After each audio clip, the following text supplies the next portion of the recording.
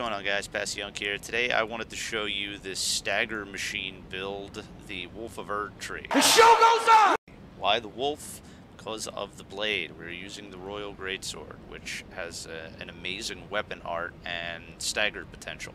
We're pairing that with the Great Blade Phalanx, which also has amazing stagger potential. So the two of them put together, and we're staggering the shit out of a lot of enemies. Now there's two different versions of this that I am running. I'm predominantly running the one with the Great Blade Phalanx because of that additional stagger, and it's a ranged attack, so, and it even auto casts, so, you know, wow, how much easier could it possibly get? But I do have a variation that actually runs Golden Vow. Now, the Golden Vow version is something that you probably wouldn't be running until you were much higher levels, 200 plus, because you're just not going to have the points to put into Faith. Whereas you'll want to be spending them in Vigor, Endurance, Mind, and Strength and Int. Strength and Int predominantly, you kind of want to make a quality build and go all the way up to 50, so 50 Strength, 50 Int. And you're going to be taking hit.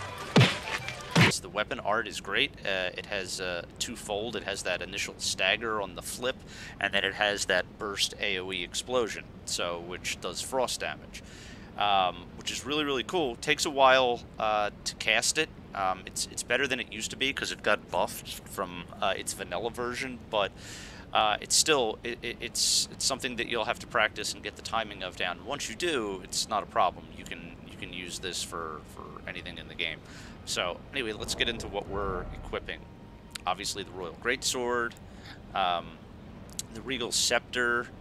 Is what we're using for our standard build. This would be from, you know, the level 1 character. This is the setup you'd want to go with as soon as you can acquire these weapons. I say level 1, obviously you don't have these at level 1, but what I mean by that is the level 150 version.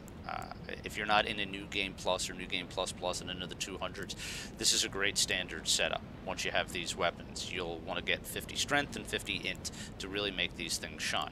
This here I use so that I can buff up with Golden Vow, and that would be, as I said, you'll have to have 25 points in Faith, which you're probably not going to want to dump into a 150. So as far as the gear that I'm wearing, just a slave to Fashion Souls.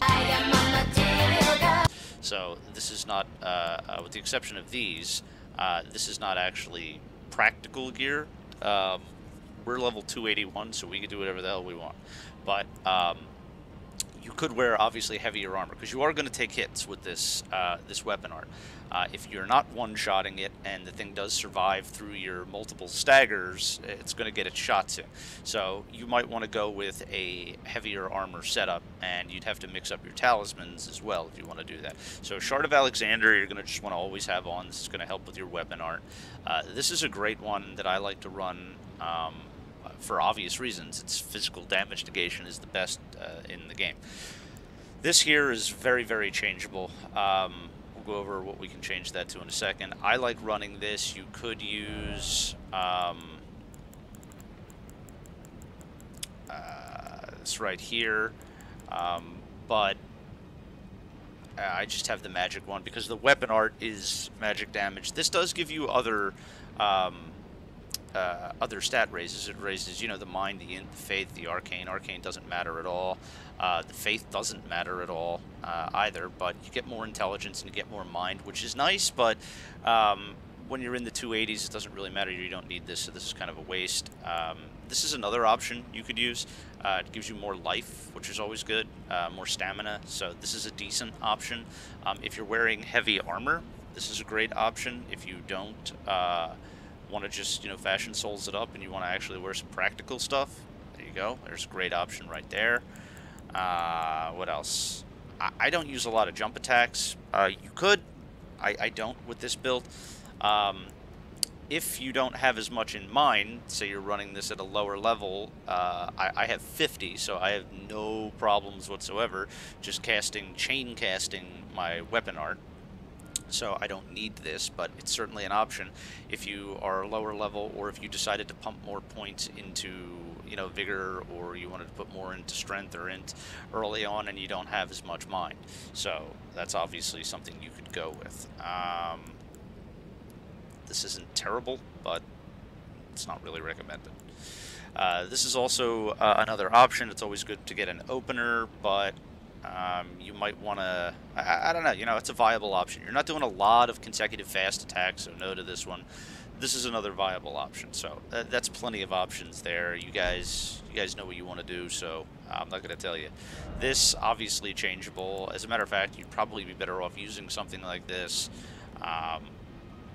Obviously, if you're not at that 80 hard cap on strengthening, you could certainly put stuff in. You could put more into strength. You could put more into int with one of these. So, anyway, as far as the physic goes, the green burst crystal is just always really good. I mean, stamina, not a sexy one, but it is a very viable one. It keeps you rolling, it keeps you dodging, it keeps you living. So, the magic tier is obvious for obvious reasons. Your weapon art is a magical weapon art, so that one is, in my opinion, not interchangeable. What else do we have? Let's see. Let's go over the actual stats here. Vigor, you could easily get away with 50. Even in a new game plus variant of this, you could easily get away with 50, 55. I like a chunkier health pool. Mind, I would recommend at least having 30 to 35 in this, so you're going to want to prioritize it. You're going to want to hit those caps for your strength and int, but you know, the weapon art is the real shining star in this build, so you're going to want to be able to cast it without having to potion all the time. So, endurance, you can get away with less endurance than this, just because this is such a high level. I happen to have 35. You could easily get away with 25. Also, this is going to depend upon what type of gear you're going to want to wear. If you want to be medium rolling, so you want to have that mobility. So you want to have enough endurance for whatever gear you're wearing to be able to actually still medium roll. Dexterity, you don't need to put anything into dexterity at all. You just need to have enough dex to actually equip the weapon. I believe it is 18 to actually equip the weapon. Intelligence, again, you're going to want to take that to 50, along with your strength for your quality build. We're obviously over the hard cap of 80 for both of them. Faith, you don't have to put any into Faith or Arcane. The only reason I have some into Faith is because I like to have that other version with Golden Vow. It does actually output more damage on the initial weapon flip and the AoE than it does without it, and you do have that survivability, but as you'll see in the demonstration, it leaves you a little more susceptible because you don't have that initial stagger from your Great Blade Phalanx. So, what else do we have to go over? I think that should be about it. I'm going to show you guys both of these versions right here, and then we'll get into some actual gameplay footage and show you what this does to the New Game Plus Plus game. So, let's get to it.